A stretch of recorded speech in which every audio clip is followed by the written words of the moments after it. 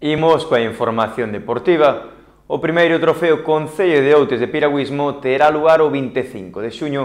Así mesmo, a Escola de Piraguismo Outes exercerá como anfitrioa da cuarta proba da Liga Provincial o 27 de xullo. No día de hoxe, a Casa do Concello de Outes acolleu a presentación de dous grandes eventos deportivos que se celebrarán en xuño e xullo.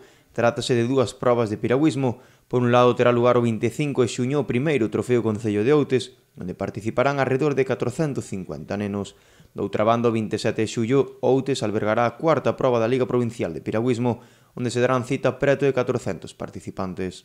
Neste caso, son dúas competicións que si hai que decir que van a ter unha participación salientable, porque xa só a Concello de Outes, a primeira, vai a vir preto dos 450, 500 padexeiros de toda Galicia, inda que tamén poden vir de fora de Galicia, que tamén se apuntan ás nosas regatas.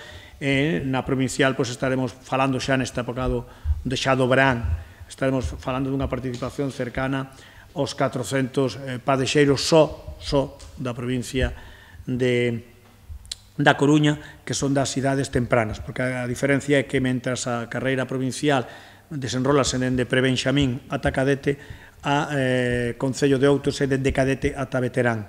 Por lo tanto, teremos todas as categorías surcando estas maravillosas augas. Vai a ser, e non dubidamos, unha grandísima organización, porque sabemos tamén como se implica o clube e como traballa, tamén o Concello. Desde o Concello de Outes sinalaron a importancia de revivir un deporte como o piragüismo que tanta tradición tivo no municipio. Que o Concello de Outes e o Goberno de Outes ten un compromiso moi estreito pois co relanzamento da actividade do piragüismo. Quero recordar que estamos, nestes momentos iniciando non, xa levamos dados varios pasos a contratación por unha banda do arranxo da sede do Clube de Piraguismo en Ponte na Afonso, unha obra que agardamos que finalmente non vai poder estar para o verán, pero que estea para o outono, e tamén derivado dun acordo coa Secretaría Xeral de Deportes, igual que a obra anterior, estamos xa para licitar a merca de equipamento, sobre todo embarcacións de piragüismo, que xa digo, foi produto tamén grazas ao convenio que firmamos, os dous convenios que firmamos coa Secretaría Xeral de Deportes, a quen lle agradecemos, por tanto, o esforzo. Si o mesmo concelleiro de Deportes destacou o traballo da nova directiva e a ilusión coa que se están implicando. Pois xa contábamos con unhas boas instalacións e ademais unha parase única case en Galicia para esta práctica deportiva. Só nos faltaba pois un pouco de iniciativa, que nese caso temos que agradecer a nova directiva da Escola de Piraguismo de Outes que iniciou o seu traballo, e nós simplemente poñer o noso gran de area para mellorar estas instalacións e o material co que van contar próximamente. Este punto xa foi referencia fai máis de 2 décadas do piragüismo a nivel provincial, e mesmo diría que autonómico, dando deportistas de alto nivel. Agora inician un traballo duro, os inicios sempre son duros e queremos apostar por eles tamén.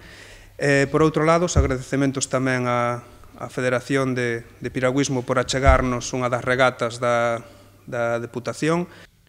Desde o clube afirmaron que levarán un pequeno número de participantes ao trofeo Concello de Outes, ademais do gran esforzo que supón este evento para o club.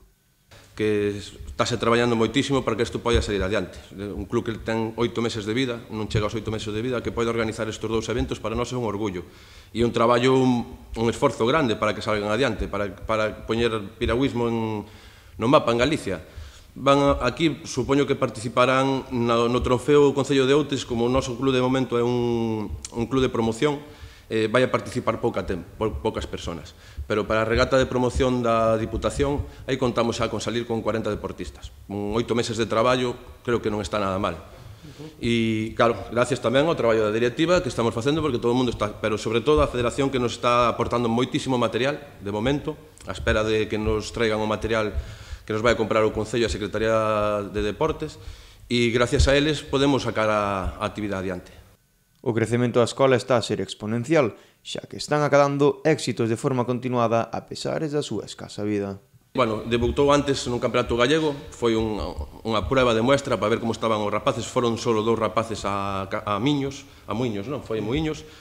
Tueron un destacado papel para levar un ano entrenando, nin eso, e agora si debutamos con un grupo grande xa de 10 nenos, de entre 7 e 11 anos, na regata provincial en Boiro, onde se acadaron 3 podiums, 2 cuartos puestos, outros nenos entraron con control, millor do que esperábamos, para ser un club tan xoven, e animados, cada día chama máis xente, cada día temos máis nenos apuntados. O 1 de julio, no Río, vamos a ter casi 40 nenos de entre 7 e 10 anos. O primeiro trofeo Concello de Outes de Piraguismo terá a diferentes categorías: kayak home, kayak muller, canoas home e canoas muller, todos en veteranos A e B, así como sénior e juvenil.